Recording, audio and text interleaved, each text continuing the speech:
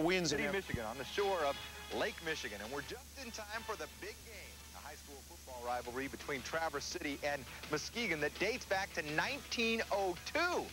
We'll have the story for you coming up on SSA.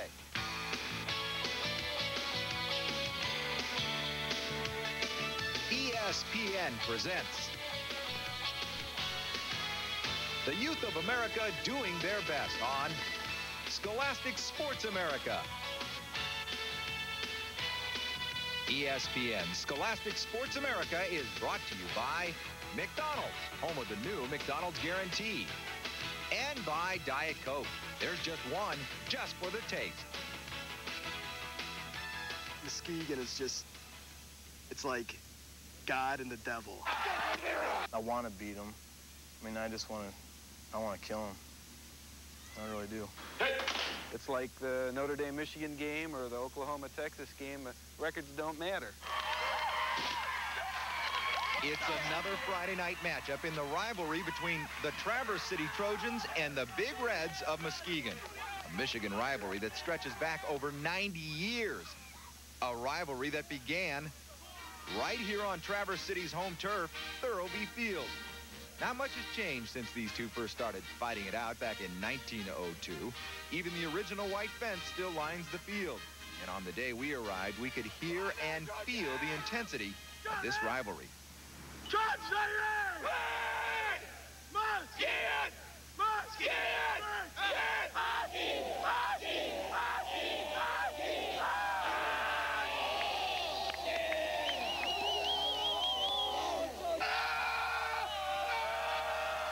When I sit there and say Muskegon to you, what do you think?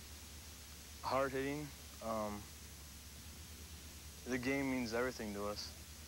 It's the most important game of our season. Yes, there are other big games, but it's tradition, you know, to play Muskegon. This is our make or break game right here. We come off a good win last week with Birmingham, Brother Rice, and this game is just, if we win this, we have a good shot at making playoffs, and who knows how far we can go. I came from a real small town, and I had no clue of what a big game was. You know, we have like 200 or so fans at our games, but then when I came to the Traverse City Muskegon game, it was overwhelming. I guess that's the best way to describe the rivalry and the football tradition in Traverse City. Overwhelming. And imagine what it must be like to guide this overwhelming program. Coach Roger Wood is in his first year as head coach of the Trojans, but he's not new to the team. He was their defensive coach for over 20 years. He took over from Coach Jim Uli, the Trojan leader for the past 25 years, and a man that led Traverse City to 3 state titles. Replacing such a legend and leading his program could overwhelm some coaches. Not Coach Wood. I think there's an obligation. When you take the head coaching job at Traverse City, you've got an obligation to try to maintain the tradition, but also the quality of the program and the integrity of the program. And that's what we've had here for years. We have tremendous community support. And you read some horror stories in some communities where you have an off year, you know, that you find for sale signs on your lawn and that type of thing. We don't have that. I mean, we've had some bad years. We don't win every year. But our community and our parents have really backed us, and we're most appreciative of that. But we try to do a good job. Roger's been with me for 20 years, and we've got other coaches that have been with us for 30 years, so there's no change in philosophy or whatever, and that makes me good, you know, to see that it's in good hands, and that's comforting. And the hometown fans must feel pretty comfortable with the change, as they have done for years. They lined up for the 3,000 season tickets sold each year, days in advance.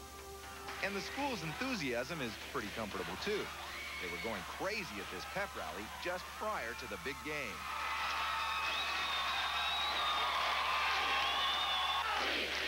Rivalry Field. It's a grand old stadium that's seen many games, including the original game between Traverse City and Muskegon back in 1902.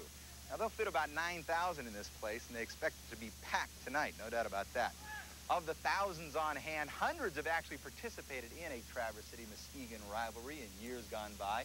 And of those hundreds, there will be a select few with an even keener interest in tonight's game. Because with all the emotions that come with this rivalry, they've been able to share those emotions with someone playing on the field, their sons. That's right. This year's team has several players whose fathers also played for the Trojans and who also played in the big one versus Muskegon. it's all or nothing, baby. And my dad understands that too, and I don't feel any pressure at all from my dad. He just encourages me, tells me to go out there and do my best in whatever I do, football or not. The thrill it is to see one of my children out there playing, and it immediately makes me 17 or 16 again. Hey, who wouldn't, when you're 65 and have grandchildren, want to feel you're 16 or 17 again on a Friday evening?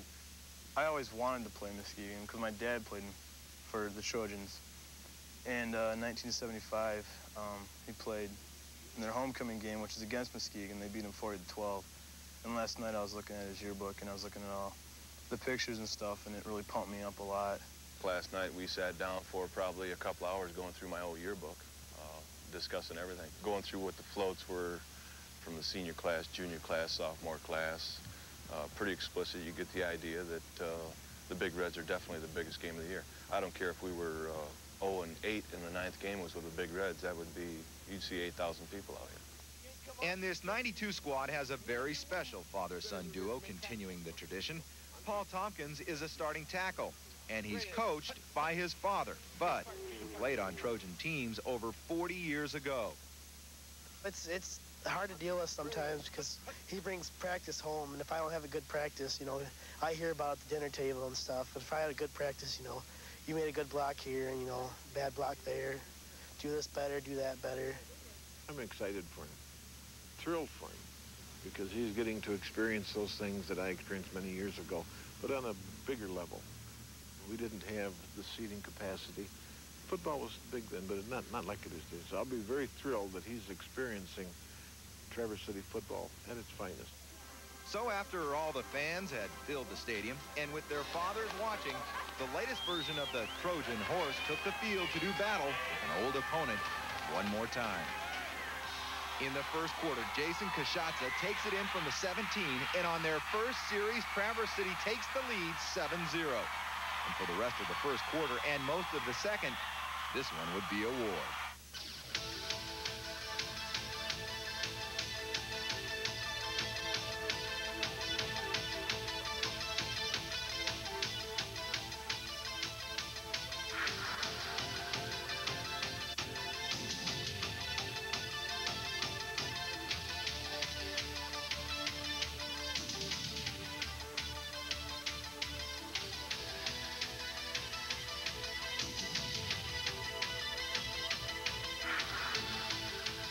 Then with 53 seconds left in the half, Ricky McGowan scores from the 1, and the teams would go into the locker room knotted at 7 apiece.